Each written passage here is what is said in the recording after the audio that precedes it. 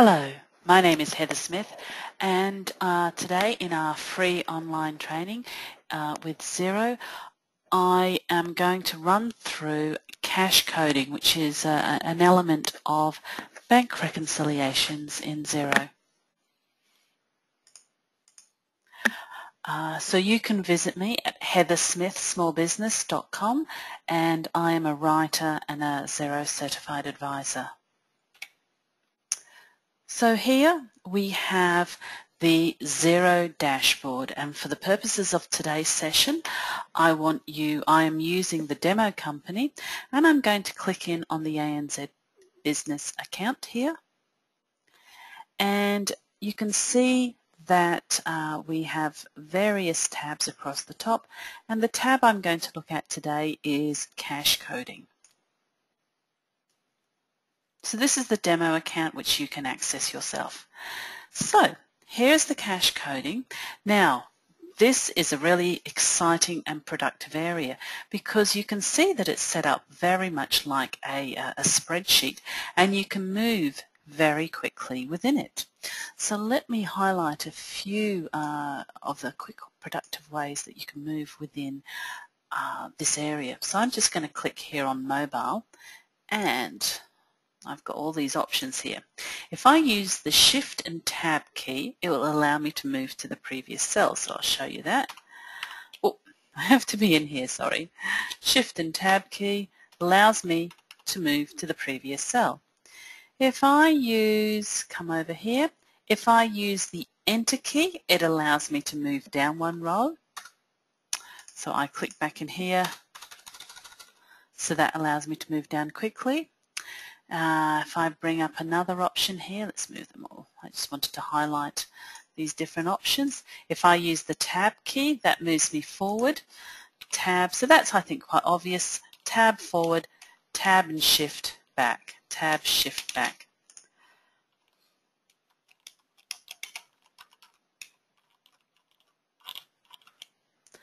And finally, the fourth option I have here, if I use the Shift and Enter key, it moves me up one row. So Shift, Enter, if I click in here, Shift, Enter moves up, Enter moves down. Sensational. So really have a quick go at using the shortcut keys, which will allow you to move around quicker within this product. I find in my travels, people who use shortcut keys are normally faster than people like me who use the mouse. So what we have here are the transactions. If you remember from the very first screen here, you have all the transactions that have actually fed in from the bank statement. So they may have fed in or they may be imported. And again, here we have them. We have the opportunity to put further information in here. So if we grab this very first one, I will highlight before I go on and look at the actual transaction that each column I can sort. So I can grab each column and I can sort it. There's nothing in the references, so that didn't make it much relevant, but you can see there for the description that quickly allowed me to sort in some certain order there. And so that's, well, we'll just go back to the date order, so you pretty much, I'm sure you got that. Across the top we have a number of column headings, so let's explore those. Date, it's self-explanatory. Payee, this will be the contact within the business. The reference, this may be a reference, doesn't look like we have any reference there, but maybe a receipt number or a purchase order number, or a reference to the person who you're associated with when you are doing this.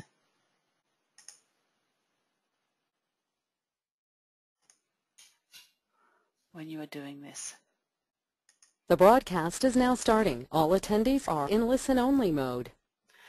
Then we have the description. So this is actually the description of the transaction. The next column along is the account. So this is where you allocate the general ledger account or the chart of account option. The next column along is the tax rate, and I think that for none of it that has popped up, so you can go through and put in the relevant tax rate. But once you have actually selected the chart of account or the general ledger code in the previous column, the default tax rate will come through. The next column, if you're looking at your own, you may not actually have this next column, but this is a tracking column here, and we have tracking set up under settings, and that is the option that you can see here.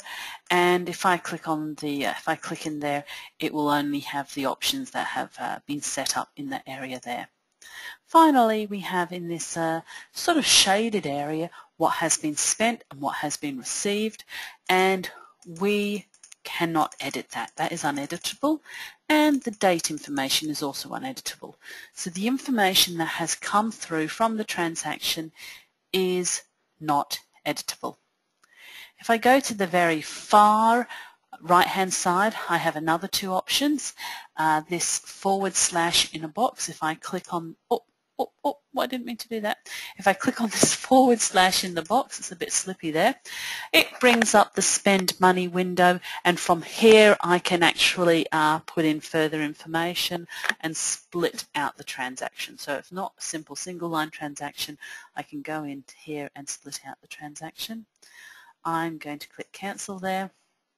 Finally, at the far right-hand side, I have a cross which highlights red, which typically in XERO, whenever you see red, it indicates we're about to delete something. And if I click on that, that would allow me or enable me to delete it.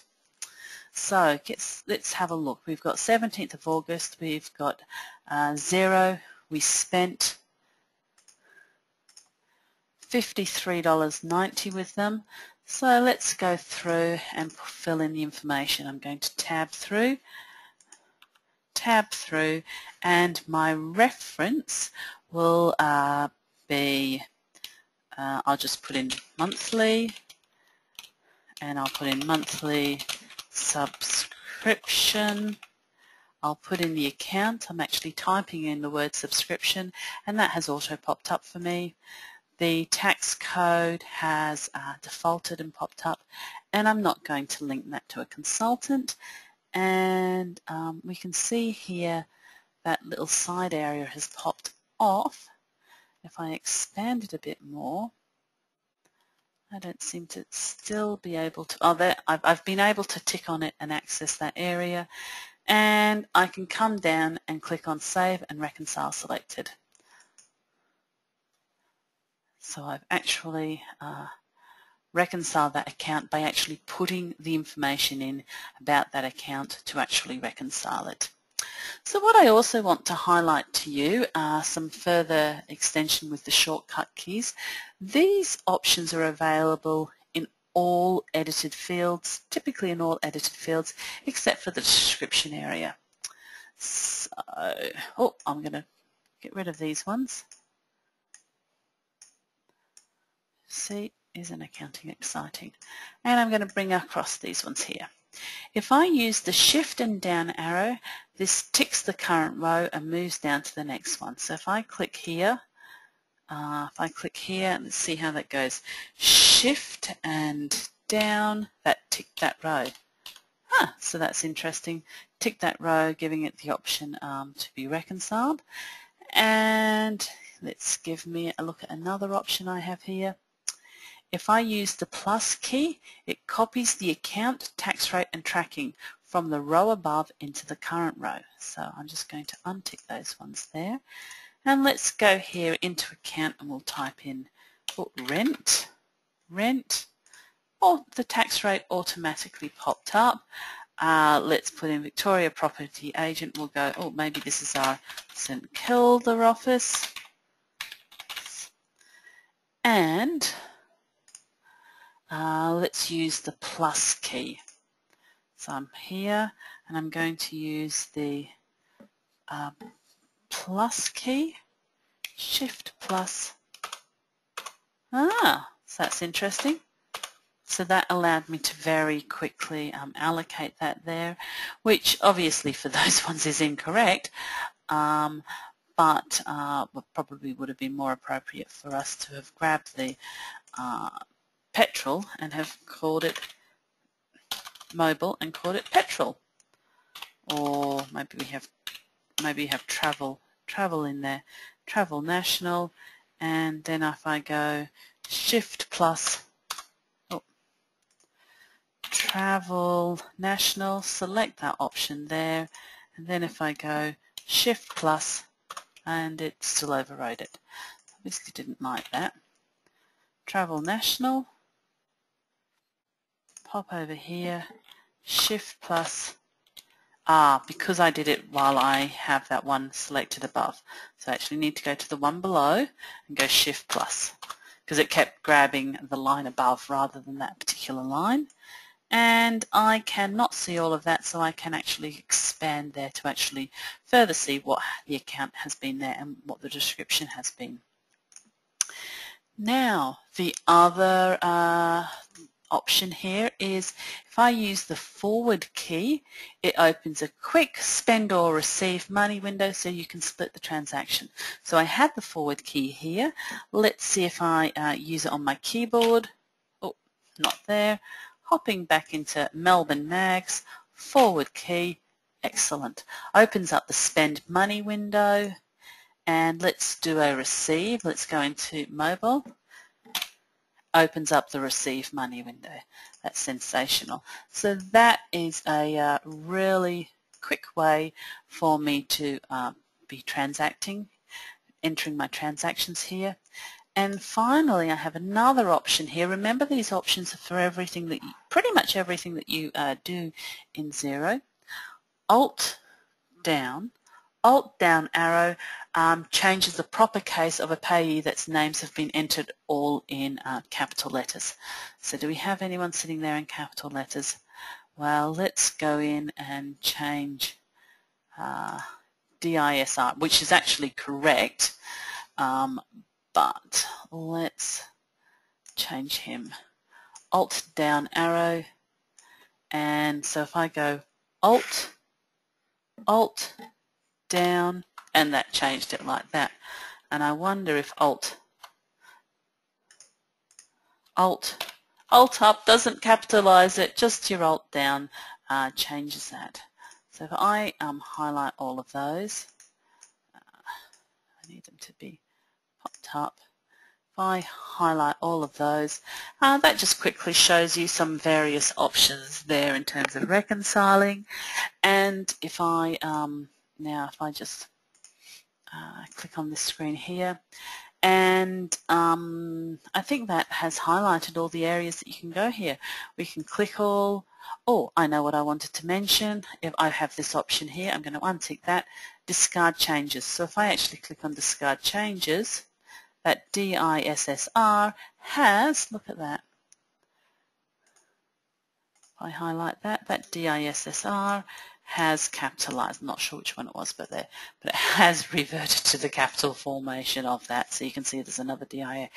So that's sensational. So you can go through quickly and choose those options there.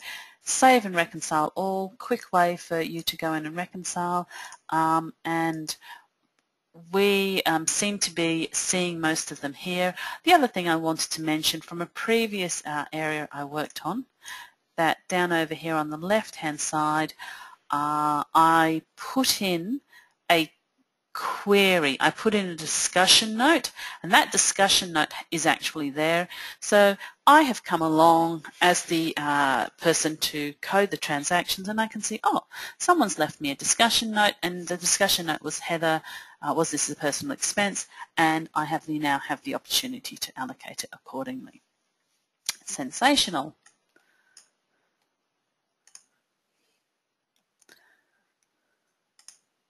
So my name is Heather Smith. If you're interested in visiting me, visit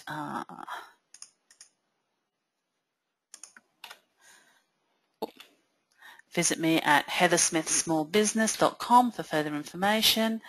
And thank you for taking the time to watch this video.